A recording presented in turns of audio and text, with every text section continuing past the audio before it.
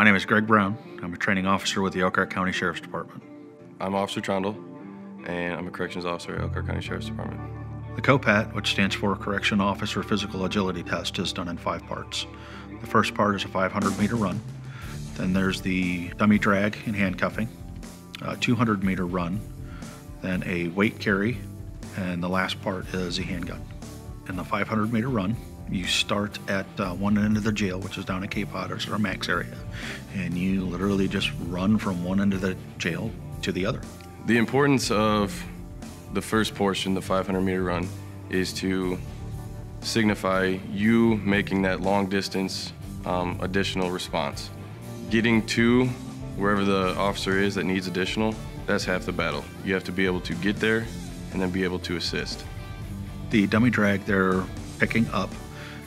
It doesn't matter if it's in a fireman's carry, if they can pick it up or drag it by the shoulders, however they can carry it that 50 feet to get it out of that area.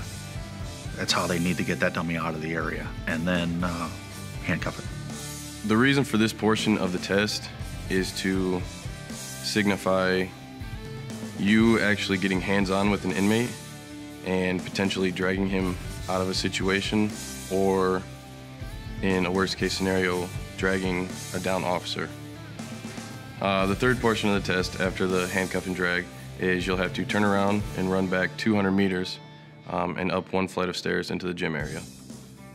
The 200-meter run is, in case an officer shows up at an emergency, they have to be able to run up a flight of stairs, because there are stairs in the wards. They're 2 floors.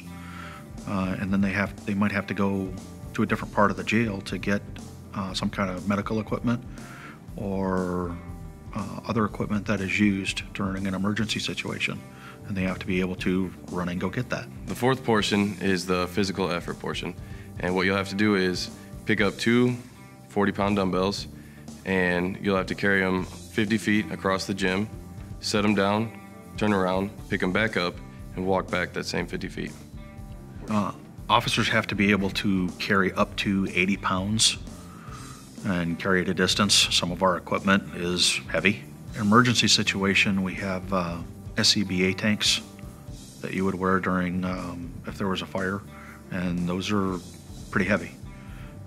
Or there's other equipment that we use, such as pepper ball, and that equipment has to be carried. The fifth and final portion is the firearms portion, where you will have to load, chamber, and clear 3 malfunctions in each hand. The handgun part of the test simulates malfunctions, which is a required part of our handgun qualification. In a real-life situation, if there was an officer was involved in a shooting, they have to be able to shoot with both hands. And if there were a malfunction, you have to be able to clear that malfunction. To complete the Copat, there's the 500-meter run, the dummy drag and handcuffing, the 200-meter run, the physical effort, and the handgun has to be completed within 5 minutes.